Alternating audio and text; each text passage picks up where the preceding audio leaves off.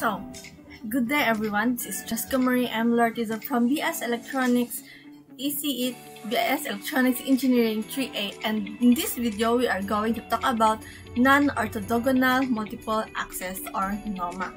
So, what we're going to talk about is about what is NOMA, performance of NOMA, and also the summary. So in this juncture, we're going to talk about the topic, what is NOMA. So basically, what is NOMA? Non-orthogonal multiple access or non-orthogonal multiple access is one of the most promising radio access techniques in next generation wireless communication compared to orthogonal frequency division multiple access or OFDMA, which is the current de facto standard. Orthogonal multiple access OMA technique or NOMA offers a set of desirable potential benefits such as enhanced spectrum efficiency, reduced latency with high reliability, and massive connectivity. The baseline idea of NOMA is to serve multiple users using the same resource in terms of time, frequency, and space. So this is the key points. The baseline of the idea of non-orthogonal multiple access is to serve multiple users using the same resource in terms of time, frequency, and space. Now, so in power domain NOMA, the performance gain relative to orthogonal MA increases when the difference in channel gains, for example, path loss between UES, is large. So the uplink capacity can be calculated in the similar manner as the downlink, although the formula is somewhat different, defining and as received powers at the base station from UEI and UE2 respectively. The rate of each user in the case of non-orthogonal uplink access can be written as follows. That's it. If you see there. So, in short, multilayer NOMA can be viewed as the variation of NOMA where the users in network are divided into multiple groups. The users in each group are served in same orthogonal resources block following the NOMA principle, and different groups are allocated different orthogonal resources blocks. So, in one resource, then there are two users. That is the use of NOMA. So, the motivation of employing hybrid NOMA is to reduce the system complexity. For example, assigning all the users in the network to a single group for the implementation of NOMA in one orthogonal resource block is problematic, since the user having the best channel condition will have to decode all the other users' messages before decoding its own message, which results in high complexity and high decoding lately. Hybrid NOMA is an effective approach to make a trade-off between systems and performance and complexity. Let's consider multi-carrier NOMA as example. The users in the cell are divided into multiple groups which are not necessarily mutually exclusive. The users within the one group are assigned to the same subcarrier, and intra-group interference is mitigated using NOMA principle. Different groups of users are assigned different subcarriers which effectively avoids intergroup interference. As a result, overloading the system, which is necessary in order to support more users than the number of available subcarriers and is required to enable massive connectivity, can be realized by the hybrid NOMA scheme.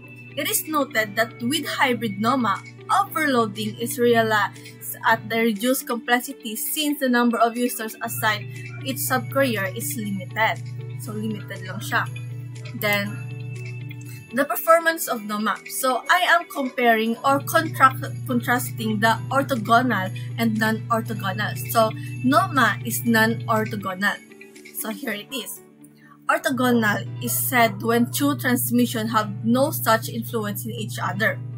Orthogonality is achieved by time, space, frequency, and code. The phase difference of both transmissions should be 90 degrees. So, in non-orthogonal naman is NOMA, unlike orthogonal, it has multiple axes, as what I can say earlier. It allows sharing the same frequency resource at the same time by implementing adaptive power allocation. And a non-orthogonal transmission is not sensitive to errors of synchronization. When a carrier is used in non-orthogonal transmission, then in this case, the signaling becomes more efficient than orthogonal one.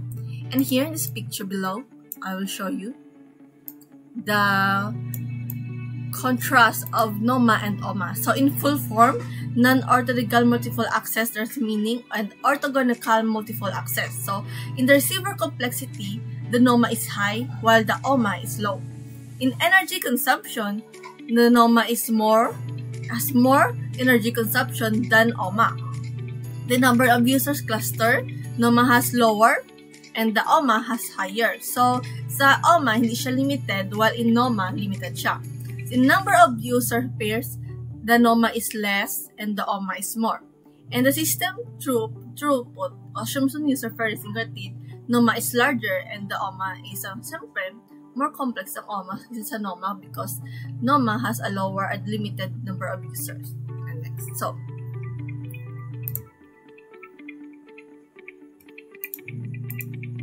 in the performance of NOMA. So in this juncture, we are going to talk about the performance of NOMA in transmit side and receive side. So first, there are two main techniques employed in NOMA for multiple access. Power domain. In power domain, NOMA achieves multiplexing based on different power levels. And in code domain, NOMA achieves multiplexing based on different codes. And while next to the transit side, NOMA uses position coding and the transmitter and the different power levels have been assigned to user. So as shown in the figure, I will show you later, the base station transmits superposed signals to user number 1 and user number 2. Here, user number 2 uses high gain and user number 1 uses low gain as shown. And this is the here, diba? May user number 1 and user number 2. Then, in receive side, NOMA uses SIC, successive interference cancellation technique, to retrieve data of both the users. So at the receiver, user number 2, strong user, subtracts signals of user number 1 through SIC and lately decodes its own signal. User number 1, weak user, treats signal of user number 2 as noise and decodes its own signal directly. So amo na yan di. Here, as you can see here, the power kay user number 2 in the graph in above here is more high than user number 1, and the time frequency is also but is the same in user number 2 and user number 1, wherein the user number 1 signal is decoding, in the user number 2 subtract user number 1 signal and user number 2 signal is decoding. So baga, kung isipon natin, ang user number 2 is like the admin or the main, ang the first user, and while may nag-add nga mga user, nag-agamay ang mga signal na hina. So, in NOMA downlink, the base station is superimposes the information waveforms for its service uses. Each uses equipment UA employs SIC to detect their own signal. Figure shows at a BS and K number of US with SIC receiver in the network is assumed that the UE1 is the closest to the base station BS and UK is the farthest. So, summary. In my summary, since the principle of NOMA allows multiple users to be superimposed on the same resource, this leads to interference for such systems. Consequently, existing resource management with interference mitigation techniques, especially for ultra-dense networks, need to be revisited due to the incorporation of additional interferences this new technology brings. For similar reasons, beamforming and the resultant other problems like precoding in massive MIMO system introduce additional challenges and need to be solved in order to achieve full utilization for these technologies. From the perspective of physical layer, existing channel coding, modulation, and estimation related to problems need to be revised as well. So that's all, I think. And once again, this is Cheska Loretizo from BS Electronics Engineering 3A, and this is M11 ECE23 titled Non-Orthogonal Multiple Access or NOMA.